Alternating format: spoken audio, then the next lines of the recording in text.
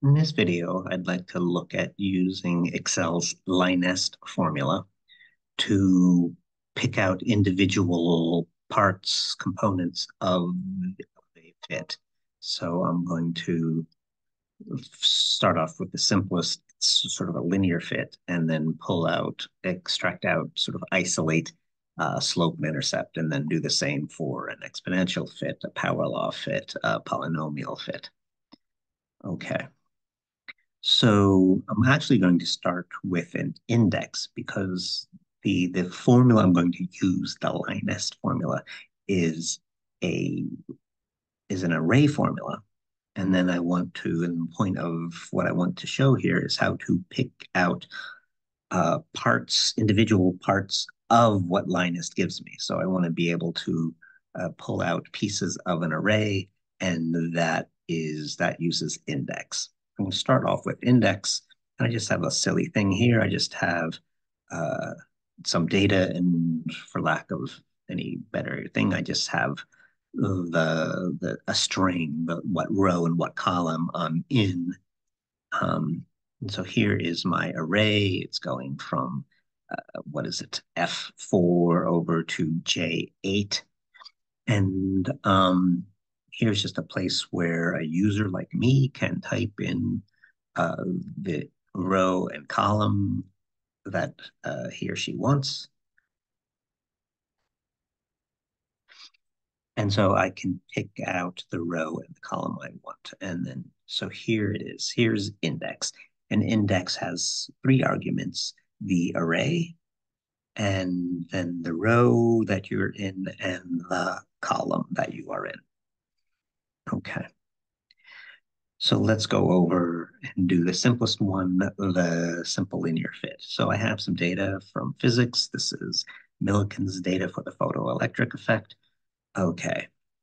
The x's are the frequency of light, and the y values are this thing called a stopping potential.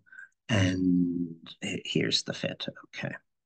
So I made a chart and added a trend line and displayed the equation. Now I want to grab these pieces individually. Okay. So here is LINEST as a formula, and here I'm using the version with two arguments. And the first argument is the y's, and the second argument is the x's. Okay. Um, and then I want to use it in combination with index to separate those two things to get, and sort of, instead of coming up here and just sort of saying, oh, well, I have what I want in A10, and I have the other one I have what I want in B10. I'm going to combine index and LINEST to get it all to just one thing in one cell. Okay, so here was my LINEST, my B's and my Y's and my X's, my B's and my A's in this case. LINEST gave me an array, and I'm saying that I want the first row, first column of that array, and that's what index does for me. And that, as we saw, was the slope. And then similarly, the intercept. Okay. Now, if you're familiar enough with Excel, you'll say, well, that's just major overkill, because there's a function for the slope and a function for the intercept, because straight lines are such a common way to fit things. So they made it simpler than what I just showed you. And two things. One is I want to show you that LINEST has more data in it if you want. And also, I'm going to show you how to go beyond the linear to exponential, power law, polynomials, and so on. So first things first, let's show that LINEST can have more arguments and give you more information. So one thing I want to show is that, let's do it this way. move this graph out of the way. Let's enter here equals minus. Now it's an array formula, and array formulas used to be more cumbersome in Excel, in that you would have to say how many things I'm expecting to get out of it. You'd have to highlight that whole area. Then you'd have to use Control Shift Enter when you're entering the function. But array formulas have become simpler in the last few years. So I can just say in one cell, do LINEST, do my Y's, which were the B's, do my X's, which were the A's. And I want to show you these other arguments. The next one is, do I want a constant? So do I want a constant? Yeah, yes, I do. And do I want additional statistics? Yes, I do.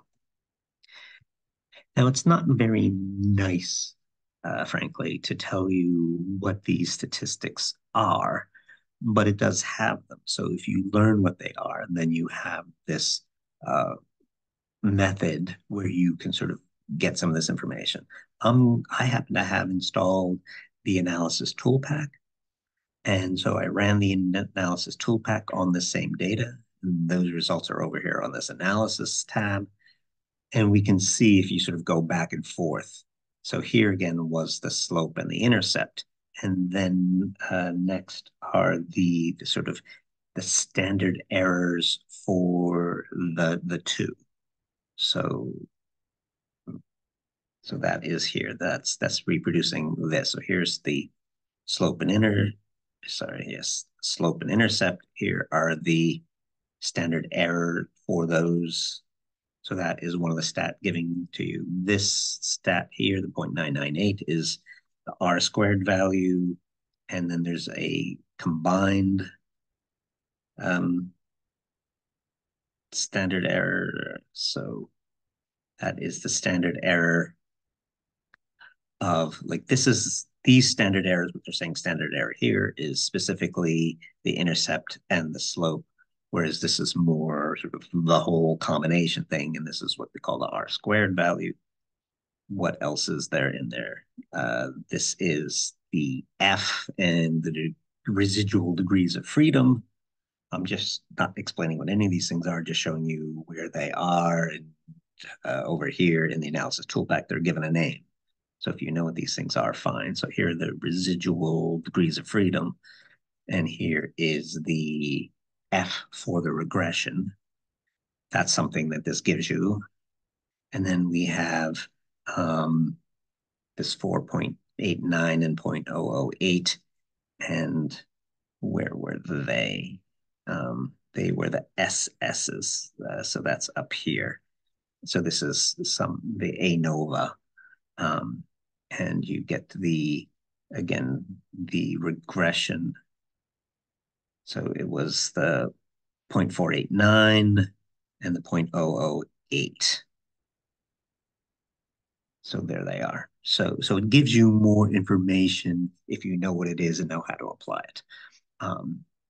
Okay, that's not really my interest here, but I'm just showing you in the simplest example, the straight line, the other things it gives you.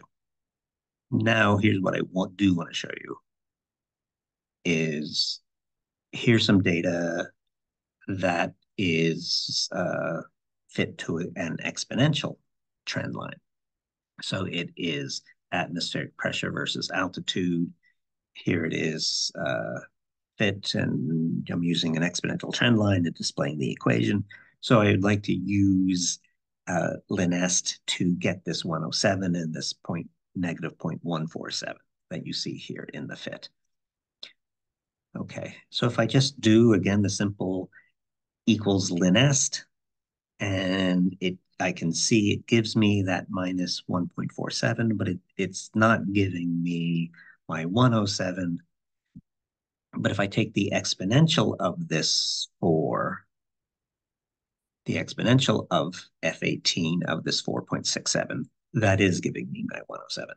So this LINEST is giving me one of the values and something from which I can get to the other value. So, but I want them individually. That's the whole point here, is to grab each one sort of individually. And so I am here I'm combining index and linest and a log, because that's the linest is, as it's linest, as it suggests, is about lines. And so then the way you sort of turn an exponential data into linear data is by taking a log of the y values. So here's linest, but instead of y's, we have the log of the y's and then the x's. So these are the y values, but with a log. Here are the x values. And again, I want row 1, column 1, and that gives what I'm calling here the factor, that minus 1.47. And then here I'm doing, it's a very long string of things. Let's get some color coding up here. We have linest with the log of the y's and the x's. And then we are using index to get the first row and the second column. And then we're taking over all the exponential of that. And that's what gave us our coefficient out front of the exponential fit. Okay. So that was an exponential fit with one log, a log of the y's. For power law, so for here I'm doing Kepler's law. I have the distance, or at least some distance. These are elliptical, so the distance can change a bit, but I don't remember where I got this data from, but the distance from the planet to the sun and the period, the time to go around the sun. And Kepler's law says that they are related by a power law. And so here is, and here's that result. I fit that data, made a chart, gave myself a power law trend line, displayed the equation, there it was. Okay, so then here is my LINEST or LINEST. I don't know how to actually pronounce this function. And for power laws, you take a log of both the x and the y. So there is LINEST, and with a log of the y's and a log of the x's.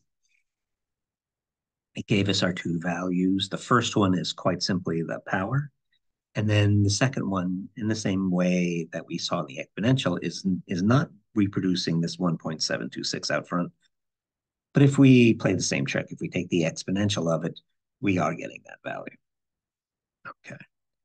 And so then let's do it individually. Okay, so here is our game. We highlight, get some power, get some coloring up here. LINEST, log of the y's, log of the x's. Okay, that's an array formula. I want the first row and the first column, and that gave me my power. This one's one more. So here is LINEST, log of the y's, log of the x's. LINEST gives me an array. I want the first row and the second column this time. And then I needed to take the exponential of that. That gave me the number out front of the power law. All right, one last one that I want to show you. I'm going to do a polynomial of order 2, and I'll let you figure out how to do it if you have a higher polynomial. So this data is projectile data.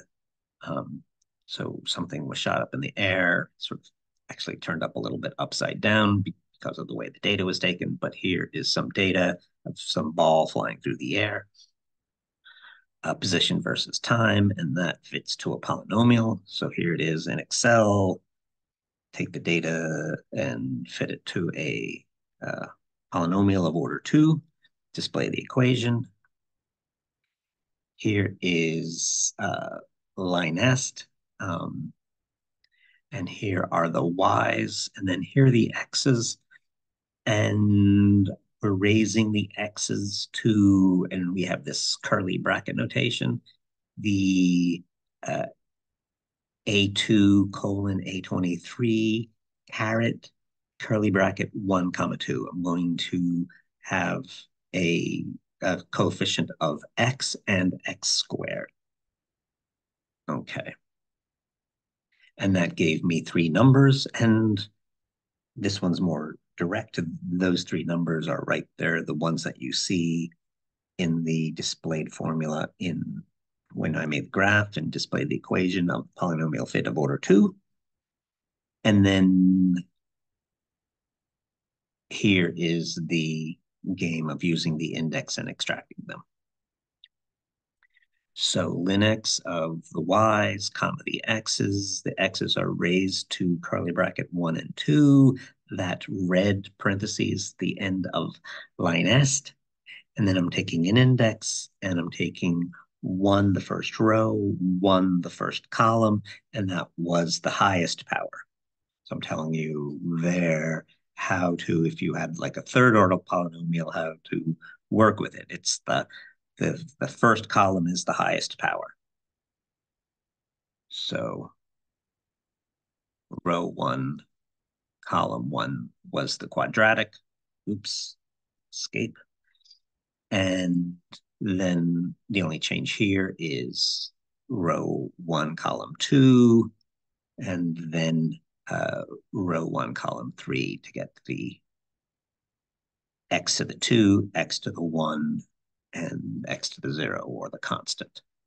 Okay, so that's what I wanted to show you. We played around with LINEST and index to get individual isolated cells in Excel with individual fitting parameters of various sorts. We started off with just a straight line, then we moved to exponential and power and polynomial. I didn't do a logarithm fit, but if you wanted a logarithm fit, you would put the log on the x's instead of the y's and play fairly similar games.